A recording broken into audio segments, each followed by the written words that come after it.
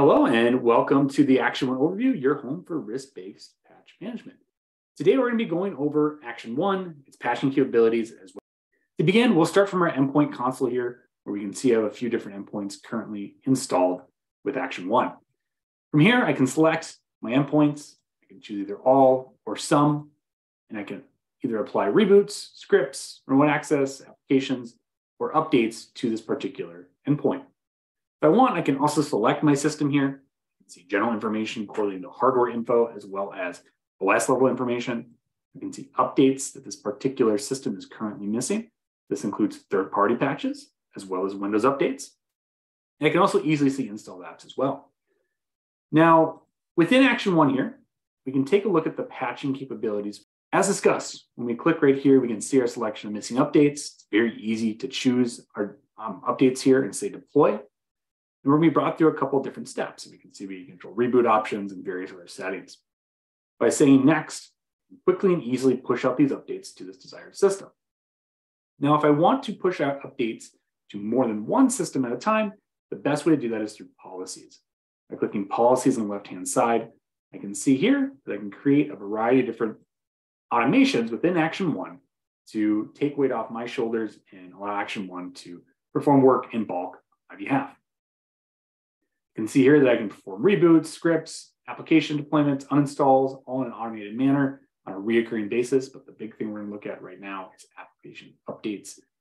We can click right here and we can see some different options that we have to choose from. I can choose all of my updates I want to push. I can do matching filters, so I can target things such as Windows updates only, third-party applications. I can also exclude certain update types as well. So I could exclude drivers in this instance, or I could exclude vendors, names, or based off severity as well. Once I've created my filter, I can then proceed to configure other options within Action1, such as additional options and various reboot parameters. And then I can choose what systems I want to apply this against. I can say all or groups that I've created. And then I can choose the frequency at which this policy runs.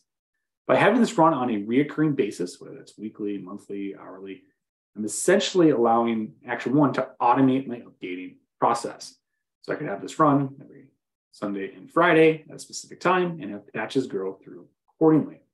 And by doing this, we're able to take a large weight off our shoulders in terms of not having to manually patch, as well as improve the security in my environment.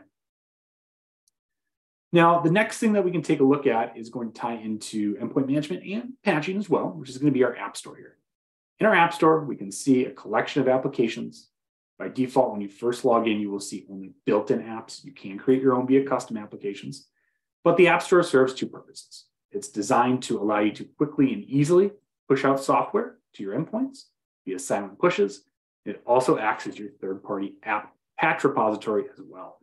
We have a dedicated team on our backend that's essentially managing these packages, making sure that you have the latest version of these apps and that they install correctly. Now, in order to push out installations of these applications, I can select as many apps as I want, say deploy. We're going to see the same general workflows you do with our policies, and say next, target my endpoints, and choose what I want to silently push these applications out. Now, again, we can also add in our own applications, which is quite easy to do. We can give this one a simple name. We can have multiple versions in place for our custom applications, which allows us to automate patching for these as well. And then it's very easy to essentially pick an MSI, EXE, and then choose to either point to a UNC path-based executable or MSI, or upload to the Action1. We can also stack automations on top of this as well by simply saying, I want to perform, say, a reboot after install or any of the other actions that we see here.